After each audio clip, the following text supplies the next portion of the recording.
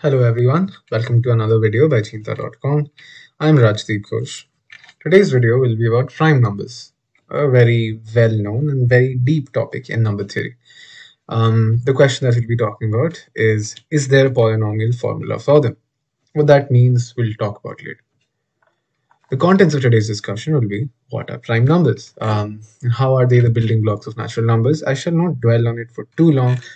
The more important thing that we're talking about is how we can view natural numbers in a certain way that helps us interpret divisibility criteria, in general divisibility problems, as problems about prime numbers.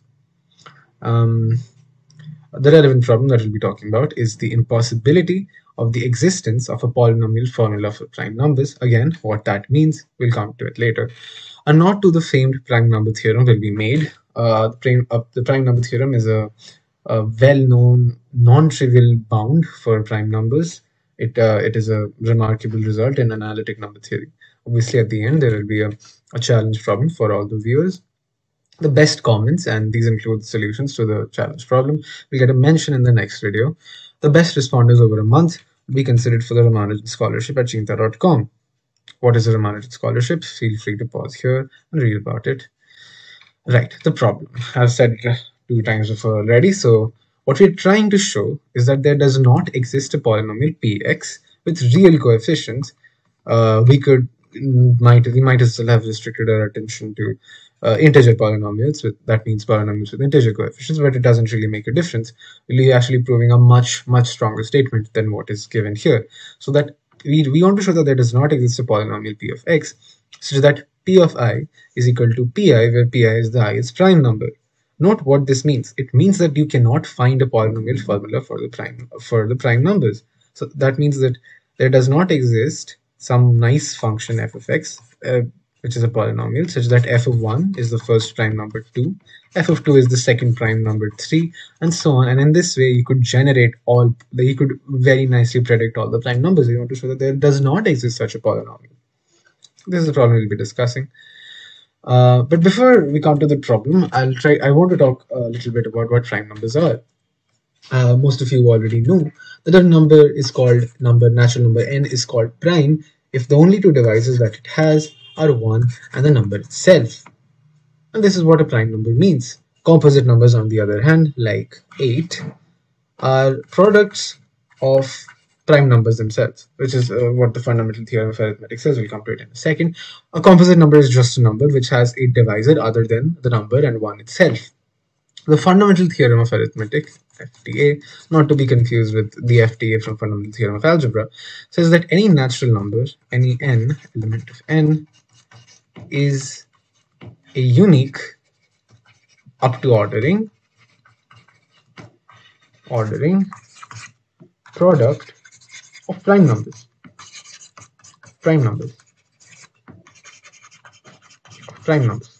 This means is that you can write any natural number n as some product, and I'm making this conscious decision of writing the separate usually is to be written as p1 cube, but I'm just writing it as p1, p1, p1, p2, p2, and so on up till some pn, and so on.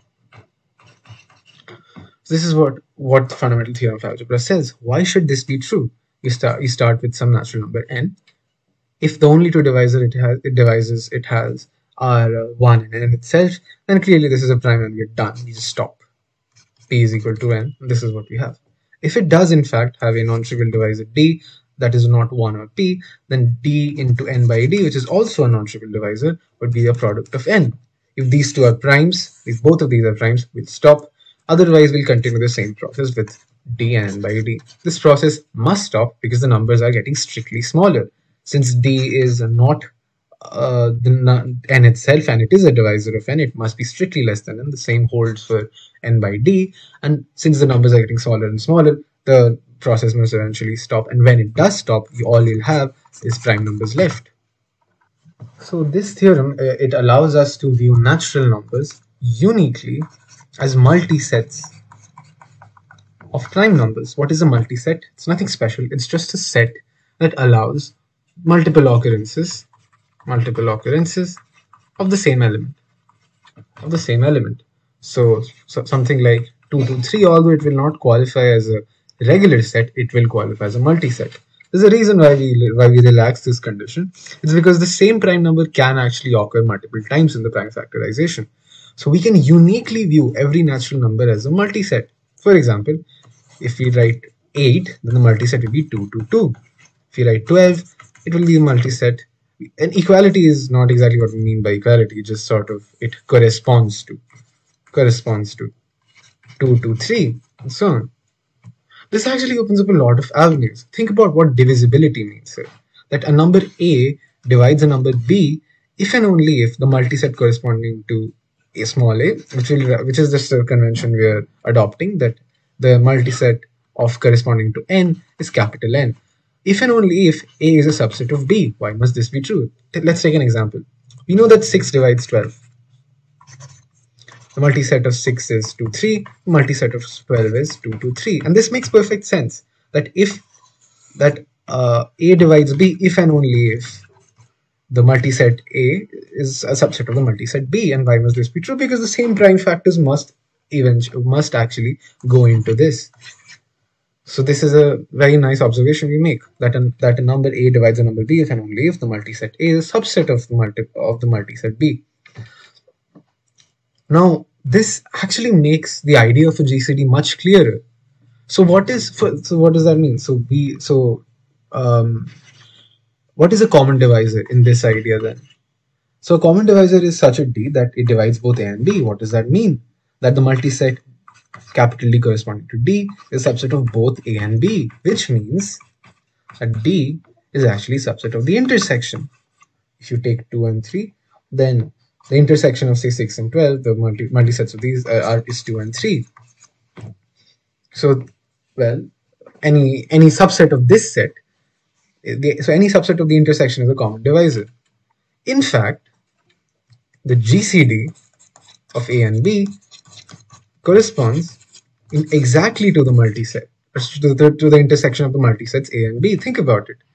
It is the largest number that divides both A and B, so that must mean it must be the largest possible intersection. Well, that's not exactly well defined, but I think the idea is clear. It's the every single prime number that occurs here, you multiply them all and you'll get the GCD. This actually, now this gives us a nice result. If D is a common divisor of A and B, then D must in fact be a divisor of the GCD. This is true for any common divisor. And why is that? Because any common divisor is a subset of the intersection. This is what we showed here. And again, so since D is a subset of A intersection B, this must hold because the multiset of D, small d is capital D, and the multiset of GCD A and B is an A intersection B. So D must divide GCD of A and B. Do you see how nice, how this lends us a nice pictorial representation of natural numbers in general? For example, what is the LCM? It's the union. Think about why that should be true. It just takes in all the prime numbers. In fact, this also lets us, so if A was, well, the canonical factorization was this, and we'll just take the most primes. So like, say, even though B may not have the prime factor P1, we'll just allow this to be 0, and so on. So same prime factors. So say maybe beta 1 and beta n. The GCD is P1 to the power minimum of alpha 1, beta 1, and so on. Again, think about why this must be true by this analogy with multisets.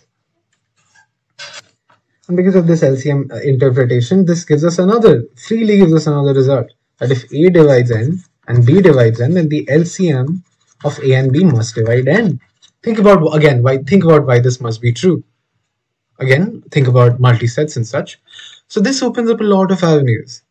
And well, I'll just leave you to think about this. This is not exactly related to our problem, but this is a nice way to think about natural numbers in general. It enables us to view divisibility problems in a much nicer way.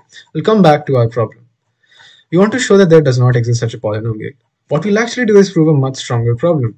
We'll show that there does not exist a px, a polynomial px, such that every output of p of x, that is, no matter what input you put in, say natural numbers only, say p, p1, p2, it cannot have all of this cannot be just primes. So there must eventually be a composite number here. In this sequence, P1, P2 up to Pn and so on, this cannot only contain primes. So that's actually a much stronger statement. So this is stronger than just saying that this this will be P1, this will be P2, and so on. Saying that this cannot happen is actually much stronger than saying that the prime sequence will not happen. And we'll show this. This is just a nice piece of trickery. And this is a nice fact to know. In general, this is a useful fact that if P is a polynomial, then A minus B divides P of A minus P of B. Why should this be true? Write out the polynomial in this canonical form. Say this is P of X, and write out what happens when you put in A, put in B, subtract them, see what happens. A minus B divides P of A minus P of B in general. So this is a useful thing. So say P of 1 is P. Then what we get is that P of P, sorry, my bad, P of P plus 1 minus P of 1 is divisible by P. But I know that P of 1 is P itself. Here we've used this fact. We put A equals P of P plus 1 and B equals 1, and we got that P divides P of P plus 1 minus P of 1, which is P. The thing is that P also divides itself. So what we saw in one of the previous video, that if D divides A and D divides B, then D must divide the sum A plus B. Hence, since P divides P as well, P divides P plus 1. But if this was in fact a prime, it could not be anything other than P itself. The only prime that divides a prime is the prime itself. It can't be 1, it can't be 0, it can't be anything else. Since it's destined to be a prime, it has to be P itself. So P of P plus 1 is equal to P. Note that we could actually just stop here. That to show our original goal, we could just stop here. We've just shown that P of P plus 1, that the P plus 1th entry is not the P plus 1th prime. This does not hold because this is in fact just the first prime 2. It's 2. So we're actually done with the original problem, but we'll continue on solving this stronger problem. So P of P plus 1 is equal to P. Similarly, we could show that P of 2P plus 1 minus P of P plus 1 is divisible by P again, because 2P plus 1 minus P plus 1 is P. But again, P of P plus 1 is P, and by the same logic as before, this is P. So I also have P divides P. So we can add these two and get that P divides 2P plus 1. In this way, what we get is that, and again, this cannot be the only prime this can be is just P itself. So what we get is P of NP plus 1 is equal to P for all n. But we saw this in the first video that I created for Cheenta, is that no polynomial can vanish on infinitely many points. But the thing is, if I look at the polynomial pxp plus 1 minus p, then this is 0 for all x equals 1, 2, 3. This in fact must then be the 0 polynomial.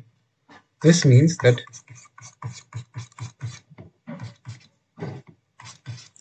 for all x, element of R.